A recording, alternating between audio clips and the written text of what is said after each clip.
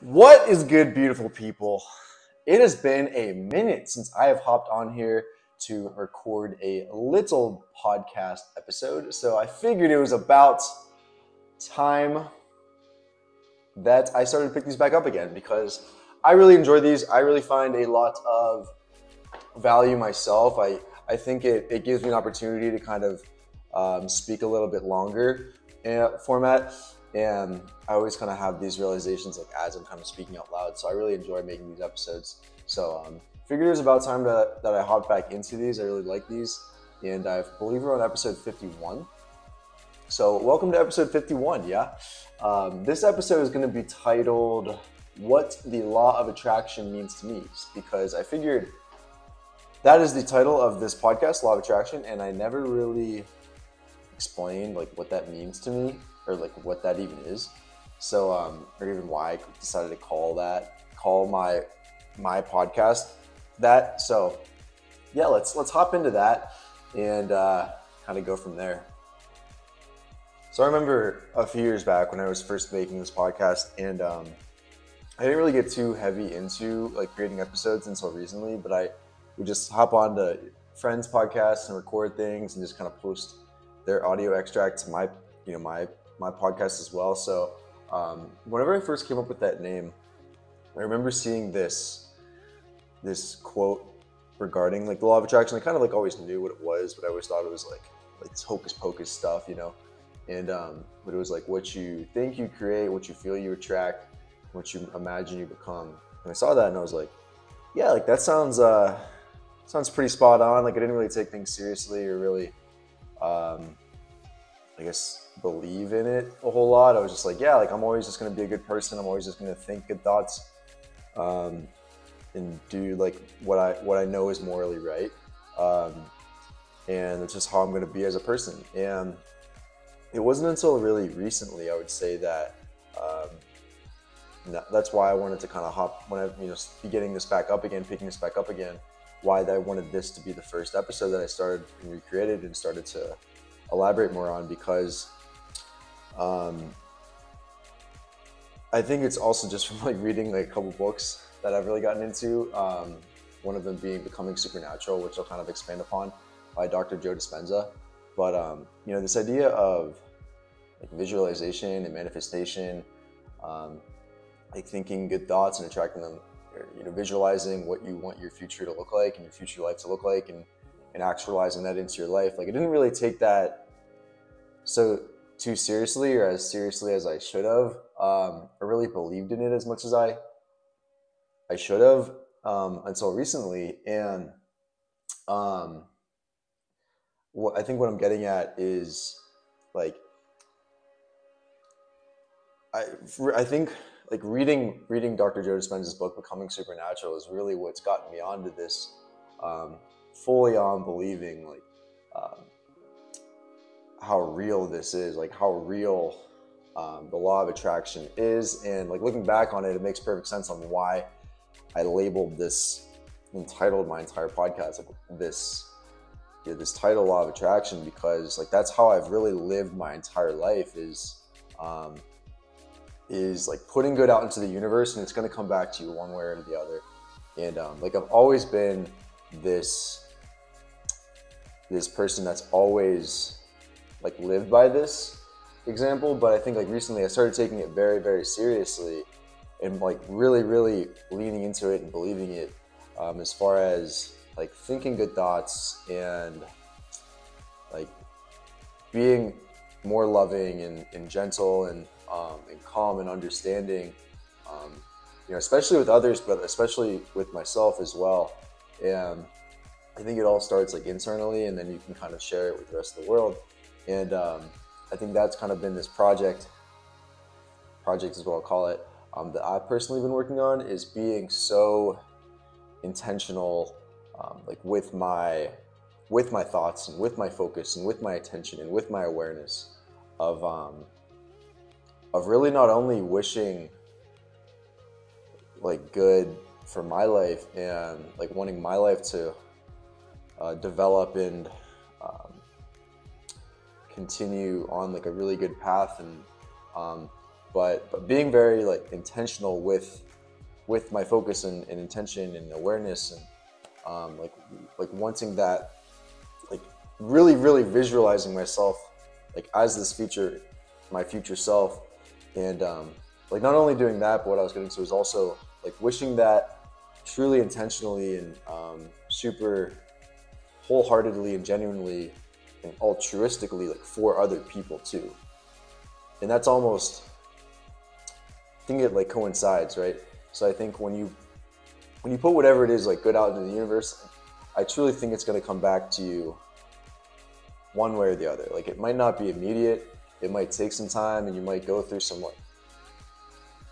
ups and downs until it all kind of makes sense. But I'm a firm believer that it will come back to you in one way or the other. And I'm a firm believer that complete the opposite way as well. Like if you're thinking bad thoughts, or if you're kind of jealous or not wishing good things on other people like to happen, if you don't forgive other people, if you have some kind of bad energy like in your heart for anyone, or like any specific individual, or if there's and maybe you get kind of jealous on whatever it is, like the universe, like for some, whatever it is, like it won't reward you for that. And I'm just a firm believer in that. And I know it might sound kind of far out there, because kind of this frou meta stuff. I know that's kind of how I always used to look at it, but I think it wasn't until really recently that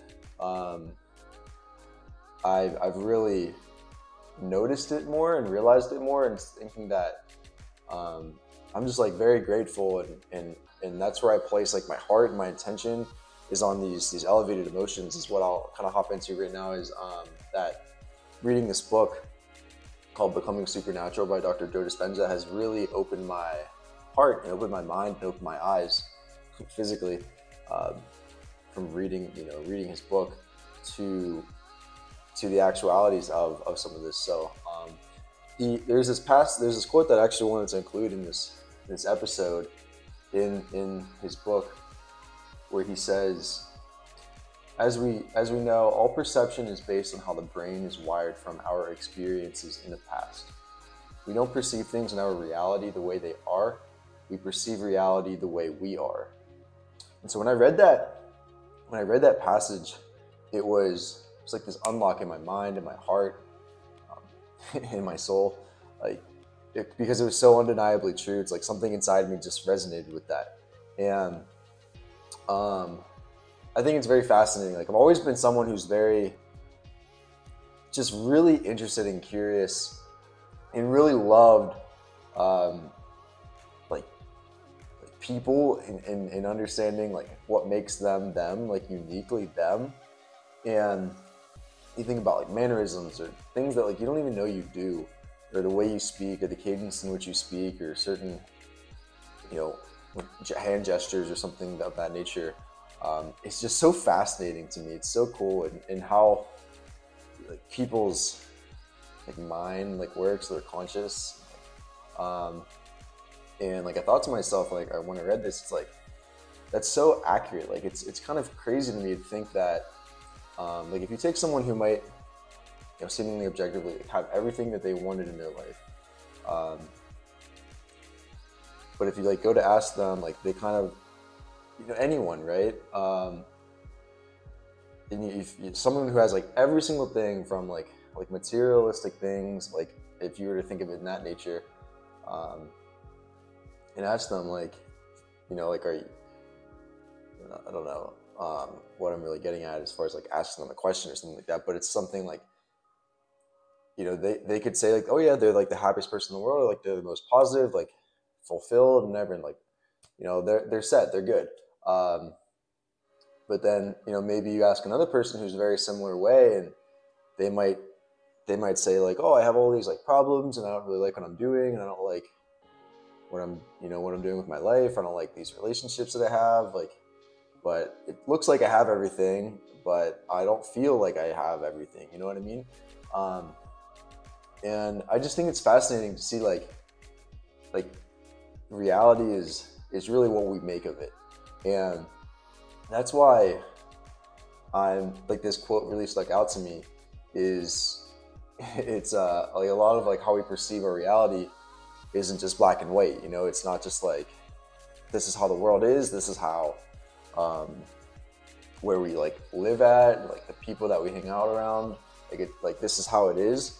It's so subjective, and that subjectivity comes through our past experiences. And I think that's why I really think like how you kind of perceive your life and your reality is based on, it's not black and white, it's very gray. And I think two people could have a very different way of perceiving and choosing to perceive reality, whether that's like conscious or not conscious, but unconscious. But that's why like I'm a firm believer in, and really why I decided to title this podcast Law of Attraction, just as a simple reminder, and really make this episode just to kind of go in depth a little bit more in detail of like why I decided to title that, and come bringing it full circle. I know it was a couple years ago, but it really makes sense for me as well. Up until this day, right now in this moment, is because that it makes sense for me. Like, you know, coming full circle now to this point in time is because I really do think that it is a conscious choice to see like your reality in a positive light, in a wholehearted light, in a genuine, altruistic, loving, caring, forgiving, wishing good on other people, like wishing success for other people, wishing wealth, health, and happiness in other people. I think that's such a firm intention and choice that you consciously make and can make every single day, in like every single moment, like within your days. And I do think it may start with like yourself and being like loving. And when I mentioned that those elevated emotions that Joe Dispenza's Becoming Supernatural book kind of expands upon, it's really starting in your heart, and just kind of like these elevated emotions he speaks on are consisting of like love and joy and peace and like forgiveness and like gratitude, like really placing your like your foundation as far as like how you live your life, like based on these emotions. And I kind of think back on like over the course of my life, and I really, why I'm such a firm believer in this idea of the law of attraction is because like that's how I've really lived my life. And you know, I attribute that a lot to my family and the way that I was raised. You know, my mom and dad, my parents, my family were just like so loving and caring, and raised me so right and so properly that I don't know if it was like, you know, humans are just naturally like inclined to feel this way, but I think really just seeing my family like operate that way like really guided me in that direction. And maybe I was like naturally inclined that way, but that just like amplified it or like fast tracked it in a way. And so and just really like seeing where I find myself now, I really attribute it to like always just being like a good human being and wishing good upon other people, and just grounding myself in this love and gratitude, and just like putting that out into the universe. You know, I know this sounds kind of far out there, and it's probably kind of a lengthy episode, but I'm a firm believer in it. And I think it's a lot easier to wake up every single day and count your blessings and be grateful for something. And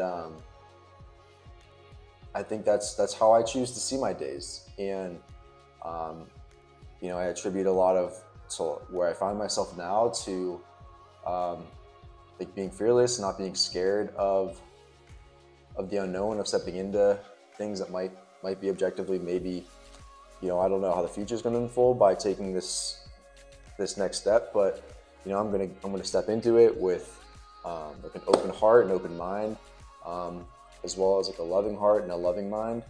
And I know that I'm gonna be okay.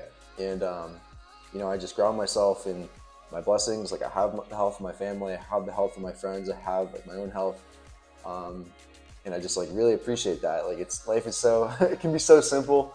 Not, you know what, like I get deep like this and I'm not going to apologize because this is just who I am. And that's how most of these episodes will probably unfold and develop. But I think it's so easy to see life that way. And, you know, I think it's a very conscious choice that you make every single day. But I think it takes practice. But I think it is easy to be like, okay, yeah, I have a roof over my head. I got food I can eat. I got a loving family that cares about me. I have a great friend group that motivates me to do better. They're all doing well. They're all achieving their own forms of success, and I'm just like blessing them that they can continue, like everyone around me, my circle, and the good things that I have in my life. I really think they come from just having that mindset of law of attraction, of putting love and gratitude and wholeness and forgiveness out into the world, in the universe. It's going to come back. It's going to come back, you know, right back to you. So that is all I got for this little law of attraction episode and explainer video. And I hope you took some value from today's little message. So I'm gonna try and do these a little bit more often. Get back into this, and I really find a lot of fulfillment and reward from making these episodes. So I love you guys always, and I will see you soon. Peace.